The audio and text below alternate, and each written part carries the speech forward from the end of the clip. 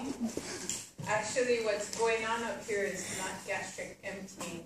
The gastric emptying here is controlled by the hormones from the duodenum.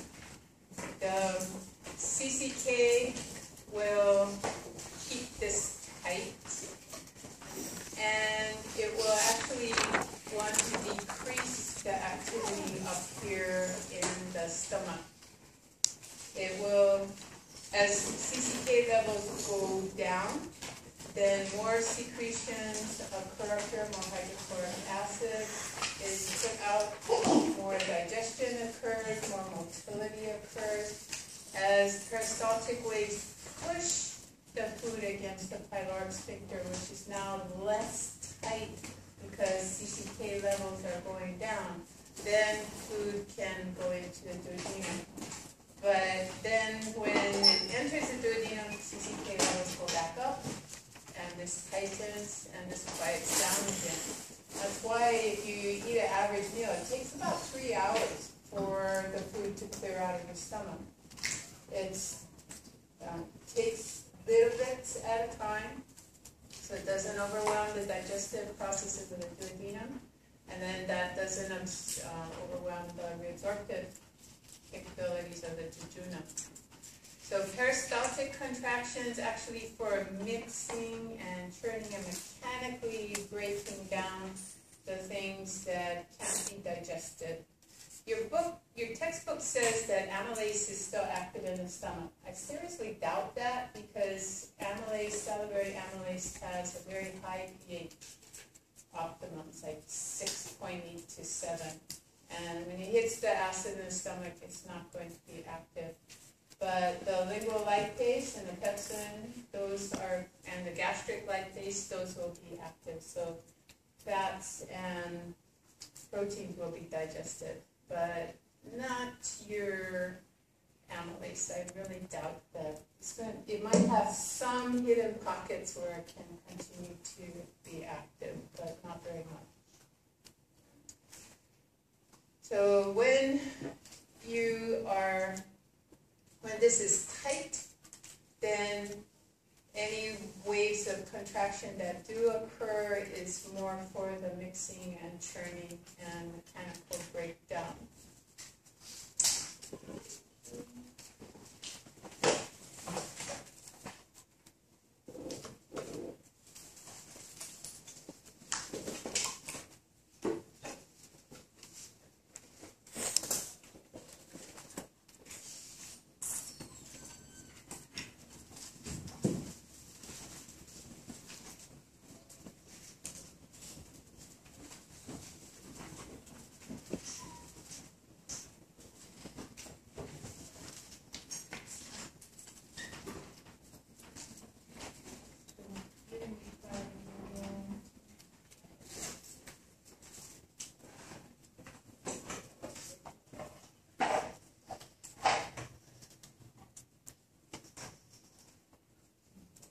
The fundus lies above the esophageal opening and usually contains gas rather than food.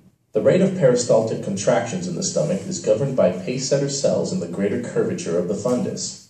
The smooth muscle layers of the fundus are relatively thin and produce only weak contractions. The middle part of the stomach is the body. Because the muscle layers of the body are thin, peristaltic contractions in this region are weak. Food emptied from the esophagus is stored in the body without being mixed. The lowest part of the stomach is the thickly muscled antrum. Strong antral-peristaltic contractions mix food with gastric secretions and provide the driving force for gastric emptying. Pace-setter cells in the fundus generate slow-wave potentials that initiate peristaltic waves. In the thinly muscled fundus and body, these peristaltic contractions are weak. When waves reach the antrum, where the muscle is thicker, they become much stronger. Peristaltic contraction forces food toward the pyloric sphincter, and a small volume is pushed through into the small intestine. Before more stomach contents can be squeezed out, the peristaltic wave reaches the pyloric sphincter, causing it to contract. The contents that were being forced forward are tumbled back into the antrum. This tossing back and forth of food with the gastric secretions produces a mixture known as chyme. The amount of chyme that enters the duodenum with each peristaltic wave depends on the strength of peristalsis.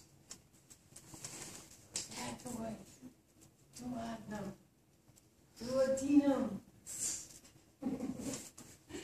Okay, so there's a mixture of the food in this part of the stomach, and that's due to, as we said, the thicker muscle in that area.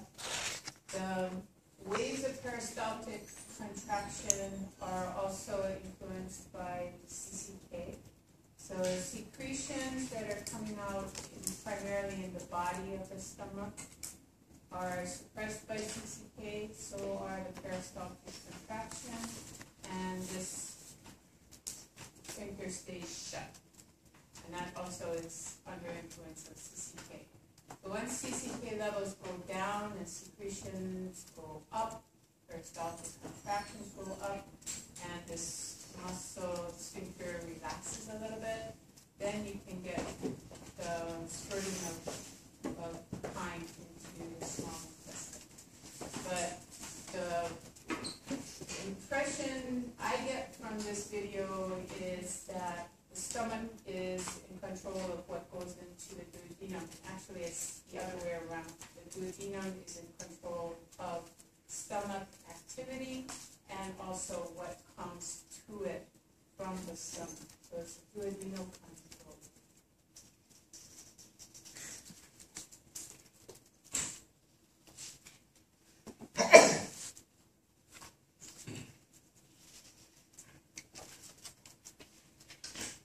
The regulation of motility and gastric emptying has a lot to do with pressure in the stomach. So distension has direct effect on smooth muscle activity as it does anywhere. So if you stretch smooth muscle, calcium channels open, calcium goes in, smooth muscle contracts. So you have that myogenic activity involved in the stomach muscles. Then you have intrinsic plexuses. This is your enteric nervous system, influenced by the autonomic nervous system, but also influenced by hormonal secretions. And that's where CCK comes in. When CCK arrives via the blood, everything quiets down. And we're going to learn about another hormone, secretin, that also quiets things down. These are released by the duodenum. They're going to slow the activity in the stomach because there is already presence of osmotically active particles that are going to be needing to be broken down by the enzymes of the pancreas or emulsified by the bile. So you've got to take care of that, get them ready for absorption before any more can arrive from the stomach. So gastrin is going to be suppressed by CCK. If gastrin is suppressed, hydrochloric acid production is suppressed. If hydrochloric acid production is suppressed, then you can't change pepsinogen into pepsin, and protein digestion stops. So if protein digestion is stopping, then you're not going to have the stimulation for the food to go into the duodenum. So you have really as I keep trying to get across to you, the duodenum in control of what's going on in the stomach. If the fluidity of the food is not going down sufficiently to be ready to go into the duodenum, because gastric acid secretion and the mixing and churning have been quieted down, then the large particles will not be released. They're not ready to be released. If fluidity goes up due to the fact that more protein digestion happens, more mixing and churning and mechanical breakdown has occurred, and then that's due to the decrease in CCK, which means gastrin levels are going up, hydrochloric acid levels are going up. more digestion is occurring, you get more liquidity of your stomach contents. It can then be ready to go into the duodenum. CCK levels have gone down, pyloric sphincter has relaxed a little bit. Press on the upstream side of the pyloric sphincter, chyme goes into the duodenum. So what is stimulating CCK release and also the secretin release? The presence of fat, presence of acid, anything that is increasing the particulate concentration. It could be an unabsorbable particle that you just put into the intestine. It still gets CCK and secretin released. So hypertonicity, you put a balloon in there, you could also get CCK and secretin release. So any distension, any change in osmolarity, but mostly the presence of amino acids and fat, right? And also carbohydrate will get the secretin and cholecystokinin released. Cholecystokinin, the choline part tells you it's involved with bile, and the cystokinin is referring, the cyst part is referring to the gallbladder. This is going to be responding to the presence of fats and amino acids, and fats usually come with the proteins. So plant proteins, animal proteins, they'll have fat along with them. So a combination of stimulations for the release of cholecystokinin. When you're digesting proteins, you get more acid solution, but also the stomach contents arrive very acidic. So that presence of acid in the duodenum is going to cause secretin levels to go up. And secretin will then cause the pancreas to release bicarb into the duodenum. As CCK levels go up, then you're going to inhibit the gastric motility and emptying until the duodenum has digested the material and is ready to pass on to the duodenum for absorption. So this is the key to the control, is what is the duodenum ready for? Is it ready to pass things on, or is it still in the process of digestion? If it's still digesting, then it quiets the stomach down. If it's ready to pass it on, then it will decrease CCK levels as the food goes on to the duodenum, and then gastric motility and secretions increase, and you get more food coming into the duodenum. Outside the digestive system, if you are emotions, you can be depressed, and that you think that would a depression would cause a decrease in motility, and oftentimes it does. It causes people to get constipated and not digest things very well, not feel like eating at all, because it slows down motility and emptying the whole way. But some people respond differently, and high anxiety, you might think that would stimulate everything, but then it usually does. And most people, when they get anxious, everything starts to go a little bit faster through the GI system. But if you get too anxious, then you get more of a sympathetic nervous system response, and you get just the opposite. You shut down the GI system, and you tend to get more constipated.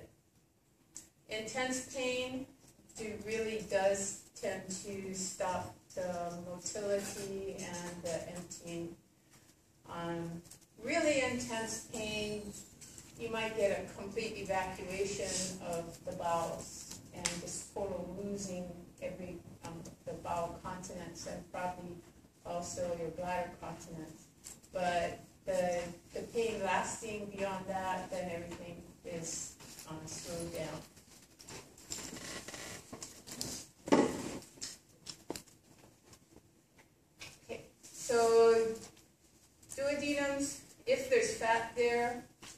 going to slow everything down, slow the emptying. Acid is going to slow the emptying. So fat is going to cause cholecystokinin concentrations to increase. Acid, secretin is going to increase. Both of them are going to slow down secretions in the stomach, motility in the stomach, and therefore emptying of the stomach.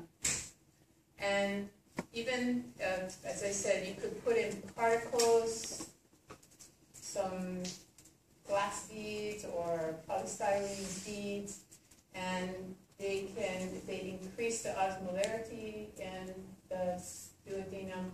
Then it's just as though you had the presence of fat or amino acids or carbohydrate there. It slows everything down. And a balloon will also do that as well. CCK, it's a hormone. We're going to come back and talk about its effects on the brain. So it is having effects on the stomach. It's having effects on the pancreatic secretion. And it's also going to have effects on your brain and your desire to continue to eat. So it's a multifunctional secretion. Good table for you to look at things and summarize what's going on. The exocrine secretions, these are your exocrine secreting cells. Your mucus is there for protection. And so is the bicarb that is secreted by cells in the mucosa. That is going to create a pH at the surface of your stomach of 7. Whereas the contents of the stomach will be at pH 2 or 1. The surface of the stomach, the gastric lining, will be protected by mucus and bicarb that will be at a neutral pH. So the cells will be happy. They will not be digested, but the contents of your stomach will be digested. So protecting against the digestion of your stomach by the things that are being released by the glandular cells in the stomach to digest your food products. Sheath cells secrete the inactive pepsinogen, but when it comes in contact with the hydrochloric acid from the parietal cells, it becomes pepsin, which then can digest any protein, not just the exogenous protein from your body, but also dead and dying cells from your gastric lining, any protein that might spill out into the gastric system from inside your body, that also will be digested by the pepsin and later on by proteases in the small intestine.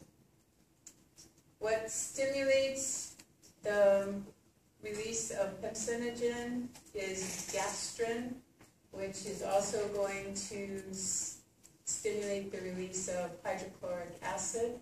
And then your autonomic nervous system, your parasympathetic release of acetylcholine and binding to muscarinic receptors will stimulate sheath cells to release pepsinogen and parietal cells to release hydrochloric acid, and also along with it intrinsic factor.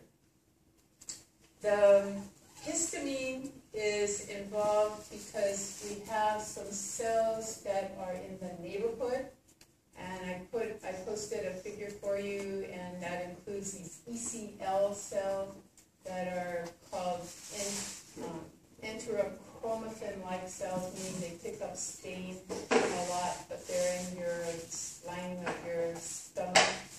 These cells release histamine. Gastrin stimulates the ECL cells to release histamine. Histamine binds to the parietal cell and stimulates acid secretion. Gastrin binding to the parietal cells stimulates gastric secretion. ACH binding to the parietal cells stimulates gastric secretion. We've got 3 ways to increase gastric secretion. Now we've got a couple ways to, well, we've got a lot of ways also to turn it off. But from the receptor side, we'll have somatostatin will have prostaglandin that can turn it off, and then decreases in those will turn it off. Okay, so what is the importance of the hydrochloric acid? It's activating the pepsinogen. What that means is it's chopping part of the molecule off to leave you with the active protease pepsin. The hydrochloric acid will activate the pepsin, which can actually break the peptide bonds down in the protein by hydrolysis. But it also, the contact of the acid on the proteins intact denature the proteins. We learned about that last semester. If you add lemon juice to protein, it denatures the protein. It unwinds the protein. Unwinding the protein allows for better access for the proteases to the peptide bonds. So it's actually helping with the digestion by denaturing the proteins. Also breaks down the proteins of the connective tissue. The collagens are proteins. They have a conformation that's going to be denatured by the hydrochloric acid as well. And then they can be digested. And then the acid also kills most microorganisms. But we have a whole battery of about 500 different kinds of bacteria that live in our colon. And the way we get there is through our gastrointestinal tract. We take them in our mouth.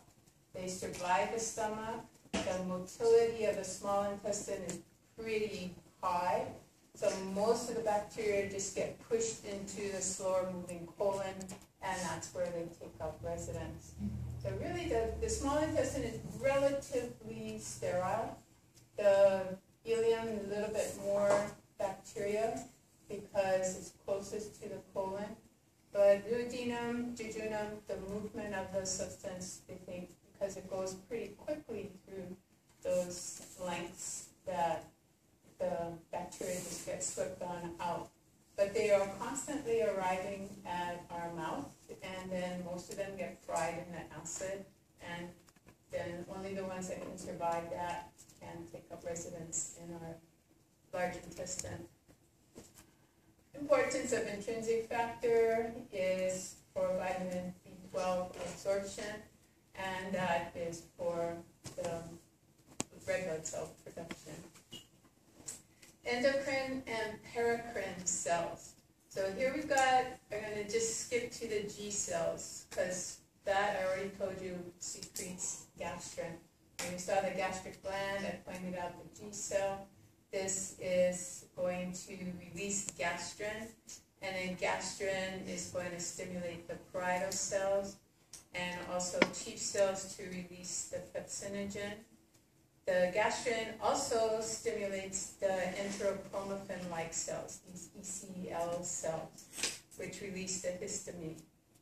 And then histamine will also be released by the binding of acetylcholine to the receptors on the cell. So gastrin directly stimulates parietal cells, indirectly causes histamine to come out, which then causes the stimulation of the parietal cells. And then acetylcholine from the parasympathetic nerves will stimulate the release of hydrochloric acid. And then any protein products in the stomach, presence of proteins, peptides, or amino acids will stimulate the release of gastrin.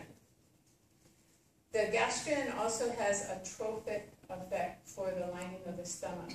That means you get an increase in the rate of mitosis of the stomach lining cells, so that the cells that are sloughing off are replaced by new cells. And you replace your whole stomach lining about every 2 to 3 days. That's a huge turnover of cells. And all those cells, where do they go? They come out in your feces. And most of your feces actually is dead cells. It's not what you ate the day before.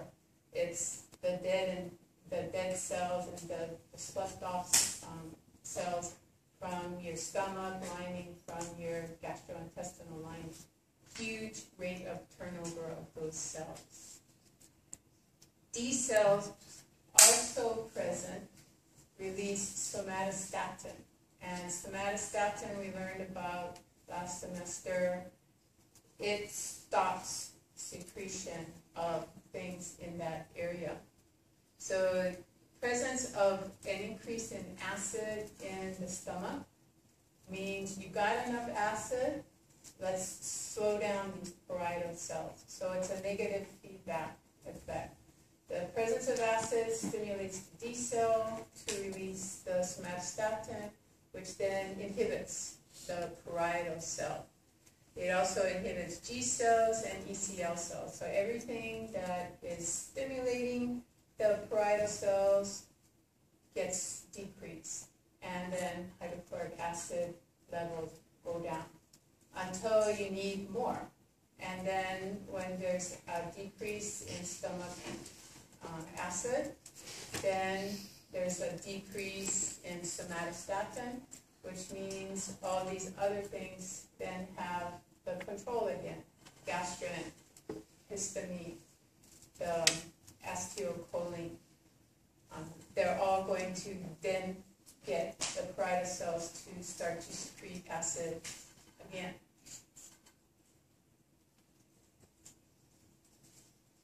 So we've got our gastric pit here, and then gastric gland down here. The gland is where you have your parietal cells. Those are the dark cells. The chief cells are down here, your G cells are down here. They're all, and then your enterochromaffin cells are down there. The nerves are coming up from the plexuses and the submucosa and your myenteric plexus, and they're releasing the acetylcholine. So we've got G cells, histamine secreting ECL cells. We got the autonomic nervous system all stimulating, and then we have D cells that will turn off the secretions when they're adequate. So the contents of the stomach, presence of protein or parts of proteins like peptides and amino acids, distension of the stomach will cause an increase in secretion. And then when there's adequate acid out here, that will then stimulate the D cells to release somatostatin, which will turn off the glands. And then as the stomach pH goes back up, then that will turn off the D cell and the glands will start to secrete again.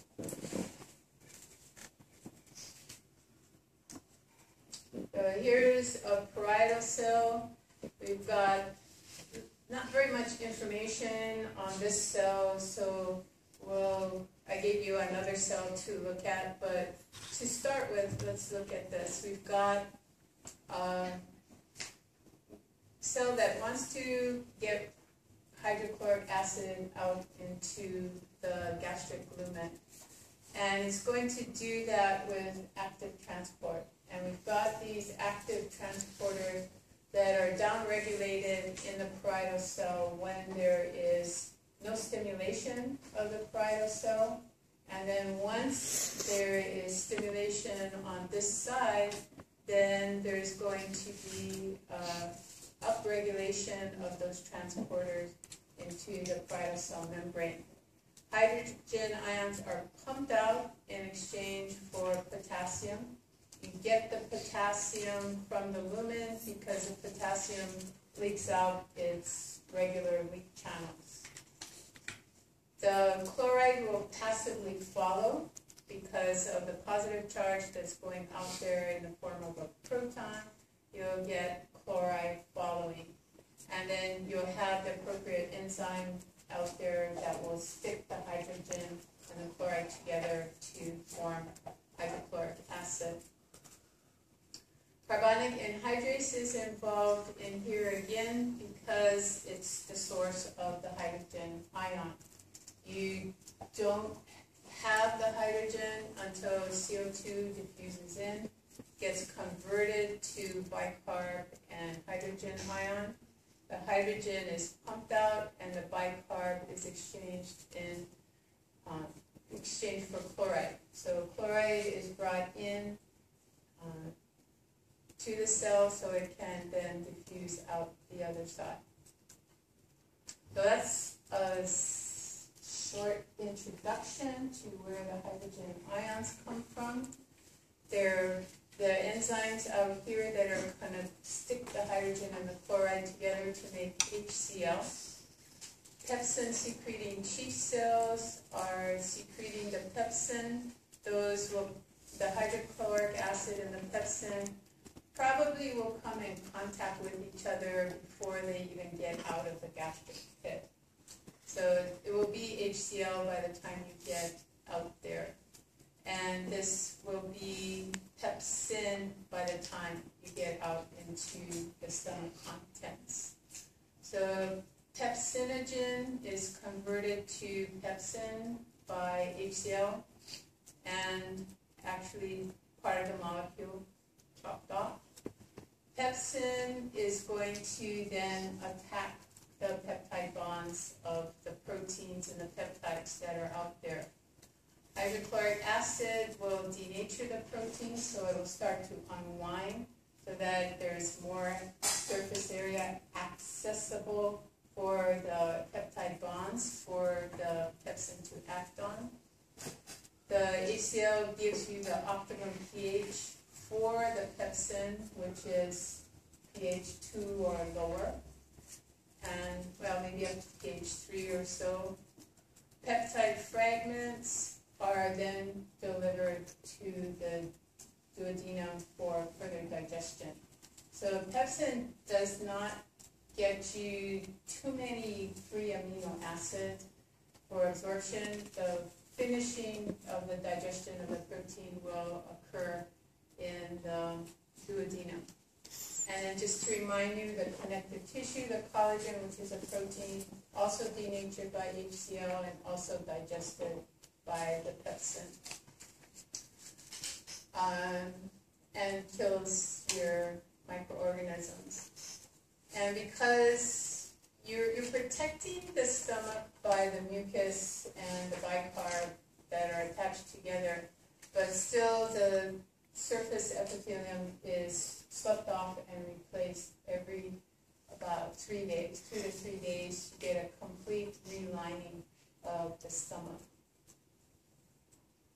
To start digestion, you have cephalic phase where you see food, think of food, smell food, those send the action potentials out via the vagus nerve that starts the stomach secretions. The gastric phase is when the food is actually present in the stomach. You have proteins and fats there, or you have pressure there in the stomach that will cause the release of the chemicals that start protein digestion. And then you have intestinal phase, where you have the enzymes from the pancreas that are finishing the digestion of the food. So we've got 3 phases of digestion. You preset your gastrointestinal system when you see food, smell food, or think of food. Secretions already start, some gastric motility already starts, and then when the food arrives in the stomach, you get a heightening of the response and a finishing, even more so heightened response in the duodenum when the pancreatic enzymes and bile get involved. This is a good flow chart to look at, kind of small maybe for a presentation here. Cephalic phase, everything's handled by the vagus nerve. Vagus nerve is going to directly stimulate the gastrin cells, gastrin secreting cells. There also is going to stimulate the enteric nervous system, and the enteric nervous system will release acetylcholine. G cells stimulate the parietal cells by release of gastrin. The ACH stimulates the parietal cells and then also stimulates the G cells. Gastrin diffuses to the parietal cells, but it diffuses next door to the enterochromatin-like cells, ECL cells. They release histamine, and then histamine goes back to the parietal cells and stimulates the parietal cells. So you've got acetylcholine, you've got gastrin, and you've got histamine, increasing the secretion of the parietal and also G cells.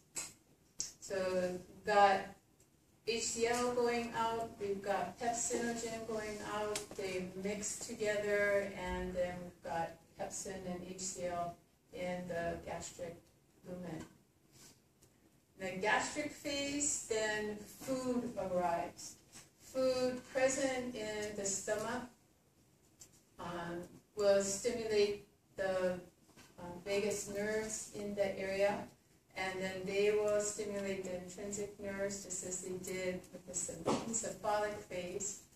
And as acetylcholine levels go up and do the same thing that they did with the cephalic phase, stimulate chief and parietal cells. The G cells are releasing gastrin, which stimulates the ECL cells, and histamine levels go up. So more of what happened with the cephalic phase is now present. And also the peptide fragments, protein in the stomach, the distension, caffeine and alcohol also will stimulate G cells to secrete the gastrin and then get more histamine and more activation of G cells and parietal cells.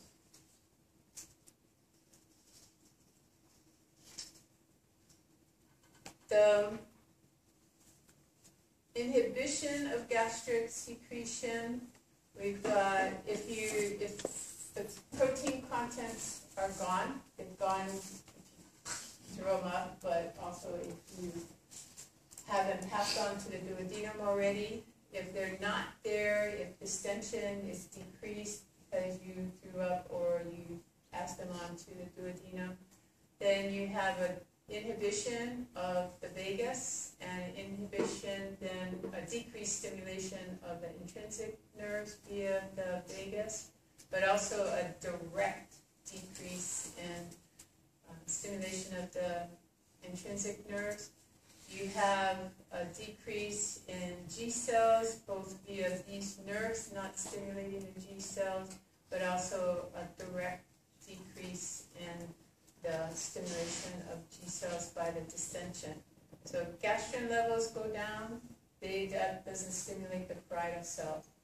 Gastrin doesn't stimulate the ECL cells, histamine goes down, no stimulation of the parietal cells. So HCl secretions go down, pepsinogen secretions go down, HCl and pepsin content in the stomach lumen decrease. If acid goes up, covered that already, when there's high levels of acid in the stomach, stimulates the D cells to release somatostatin, another way to turn off the parietal cells via the hormone somatostatin. So somatostatin is going to turn off parietal cells directly, turn off G cells, turn off ECL cells. Somatostatin stops secretions of all secretory cells. So it decreases secretions from parietal cells, decreases gastrin release from G cells, decreases histamine release from ECL cells. 3 powerful ways to turn off HCl secretion.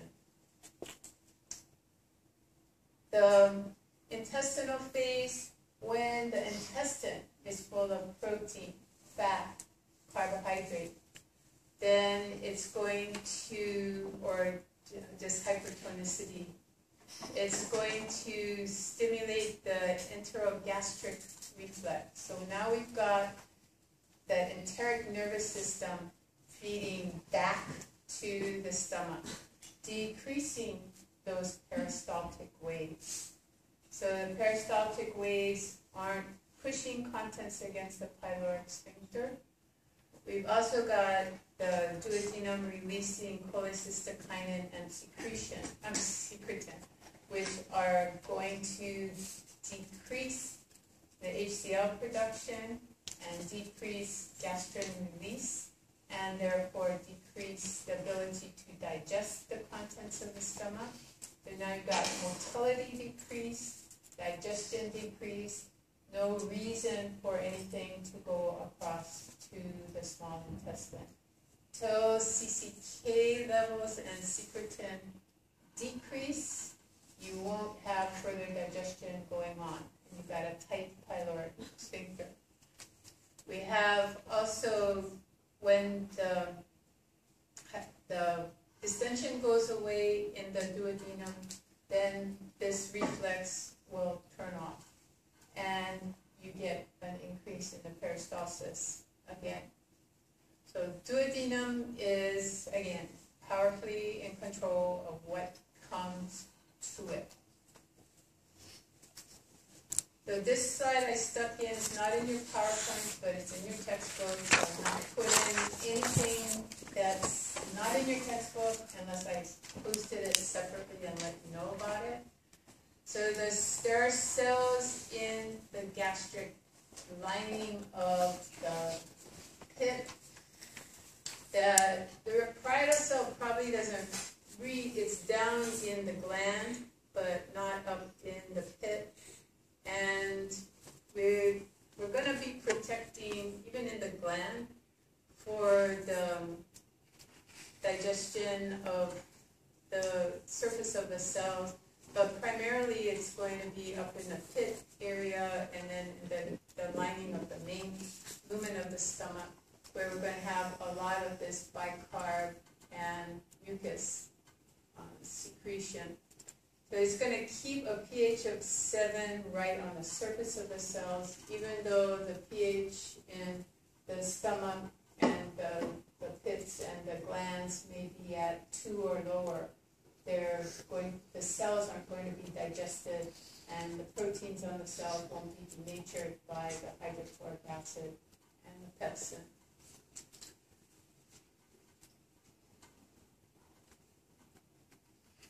So this is a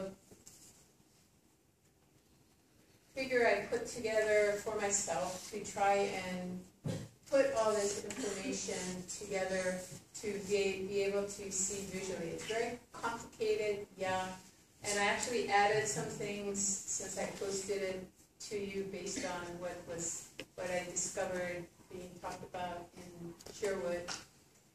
But we've got our big parietal cell, and we've got these tubulovesicular structures.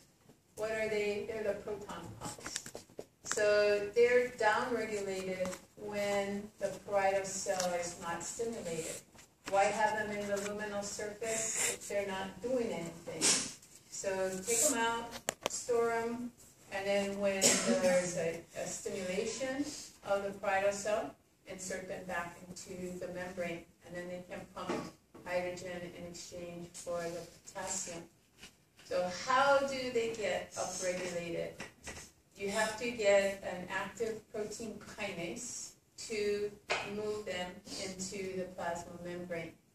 So how do you activate your protein kinase? You got to remember back to your endocrine system. One way is cyclic AMP. And we have receptors in the membrane that activate the G-linked protein and upregulate via adenylyl cyclase, the cyclic AMP concentrations. That's the H2 receptor. H2 is for histamine. So histamine, that's the H, and subgroup 2. So these G protein linked receptors activate adenylyl cyclase, which takes ATP and chops off 2 phosphates, creates cyclic AMP. Cyclic AMP activates the protein kinase, and that moves the transporters into the plasma membrane. Another second messenger besides cyclic AMP is calcium. Calcium is going to be stimulated when gastrin from the G cells bind to the gastrin receptor in the parietal cell basal membrane. So as calcium concentrations go up, activate protein kinase, and proton pumps go into the plasma membrane. Acetylcholine binding to its muscarinic receptor opens calcium channels, calcium concentrations go up, protein kinase is activated, proton pumps go into the plasma membrane. We've got these 3 links to the pumping of protons. 2 via second messenger calcium, via the gastrin receptor and the acetylcholine receptor, and another one via the G protein linked H2 receptor for histamine. You also need to turn things off. There's what your book doesn't mention is there are prostaglandin receptors on the basal surface of the parietal cell. Prostaglandin E2, PGE2 will stimulate that receptor, but it's an inhibitory receptor. What it does is decrease cyclic AMP concentrations in the cell, and that inhibits protein kinase. When protein kinase is inhibited, then these transporters come out, they're down-regulated from the apical plasma membrane. Another way to turn off the parietal cell is increase in hydrochloric acid concentration in the lumen. So HCl stimulates D cells. D cells release somatostatin. Somatostatin turns off parietal cells, ECL cells, and G cells. So 3 whammies with the somatostatin. Other things that turn off the parietal cell are CCK, secretin, and a hormone called gastric inhibitory peptide, GIP. It's in your book, and we'll be talking more about it.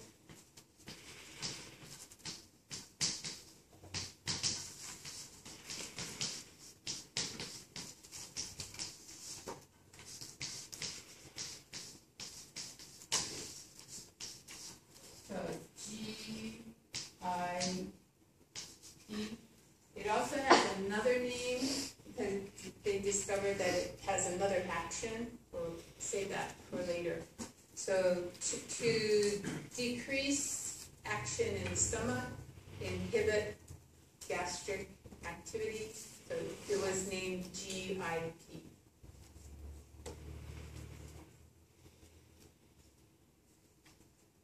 Okay, stomach digestion, what's done there? Your textbook says amylase is still active. I put all these red question marks because I really doubt it's very active down there. Has a pH optimum of 6.8. So unless it's hidden within all the other stuff that is in contact with the acid, it's not going to be active in the stomach. So maybe up in the storage area in the body of the stomach, fundus if you're really eating a large meal, where you're not actively mixing it with the secretion, then amylase can still act. But once it's in contact with pH 2, it's not going to be active anymore. So most of what's happening there is going to be protein digestion. And then they keep forgetting about that. You've got lingual lipase and gastric lipase, both present in the stomach and both able to act on fats in the stomach. The nutrients, meaning amino acids, carbohydrates, monosaccharides, and fats, they're not absorbed from the stomach, but some things are. And alcohol is one of those things, and then some drugs like aspirin, the acetylsalicylic acid is absorbed from the stomach. So some things, the non-steroidal anti-inflammatories like aspirin, they are absorbed from the stomach and they tend to cause problems in the stomach, and so does alcohol. If you have ulcers, you're not supposed to be drinking alcohol. If you have ulcers, you're not supposed to be using aspirin and non-steroidal anti-inflammatory products, because that increases the problem with the ulcers. So pancreas. We've got pancreas that has two jobs in digestion. One is to release the digestive enzymes that will further digest protein, fats, and carbohydrates. Also helps to neutralize the acid that's coming from the stomach by secreting a lot of bicarbonate. And then it has an endocrine function as well. When the carbohydrates are absorbed, you got to have them go somewhere. So insulin is being released even before the glucose is absorbed into the bloodstream. The acinar cells secrete the digestive enzymes. The ducts that carry the digestive enzymes to the duodenum are the cells, are lined by the cells that will be secreting the bicarbonate. So it's called aqueous alkaline solution, but it's bicarb, that it's sodium bicarb, that is going to neutralize the stomach acid. The duct cells their secretions are stimulated by secretin, and the acinar cells are stimulated by cholecystokinin. So you remember, and I posted a slide with the actual spelling out of pancreazymin. This same molecule has two names: cholecystokinin, which tells you it's involved with bile, but pancreazymin, which tells you it's related to secretions of enzymes from the pancreas. So that's the relationship to the acinar cell and enzymes. So here's a picture. You've got your acinar cells here. They're secreting zymogen. So pancreozymin. So these zymogen secretions are your enzymes. The acinar cells secrete the digestive enzymes that are stored in these zymogen granules, and then the duct cells secrete the sodium bicarb. Sodium bicarb neutralizes the acid from the stomach, and then the digestive enzymes further break down fats, proteins, and carbohydrates. So sphincter of Oddi, I think physiologists tend to like that name because they tend to use it in their texts and sort of downplay the hepatopancreatic sphincter name, but those two are talking about the same sphincter here. And it's controlled, whether the smooth muscle is relaxed or tight, is controlled by CCK. So cholecystokinin, it's really going to be the only, but it has the dominant effect on the sphincter. When CCK levels are high, smooth muscle relaxes. When CCK levels are low, smooth muscle constricts. There is probably some effect on secretin, by secretin on this smooth muscle sphincter as well, but in normal healthy people, it's CCK that is dominant. But they found that in alcoholics, secretin has the upper hand. And so that is showing that secretin does have some effect. What does alcohol do to CCK levels? That I don't know. But secretin is not the dominant relaxer of that sphincter. CCK is. But in alcoholics, CCK, something's happening to CCK's effect, and secretin has the upper hand. So what stimulates CCK? Fat and protein, and they usually are coming together. When you have proteins in animals, definitely you have fats in between the muscle cells of the animal protein, and then a lot of plant proteins. You also have the plant oils that are present and fats. So fat and protein come together in most ingestion of real food, as opposed to things you buy at GNC. So CCK is going to go up with the presence of fat and protein in the duodenum. It goes into the blood. It has to come back to the organs via the blood.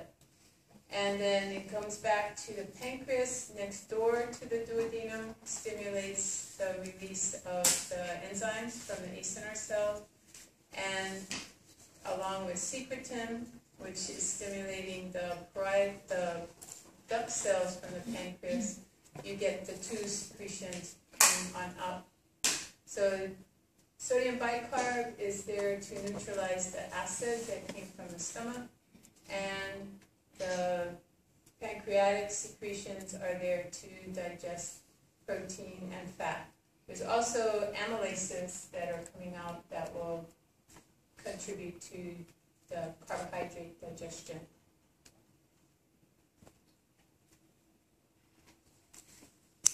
Okay, take a break, and then we're going to talk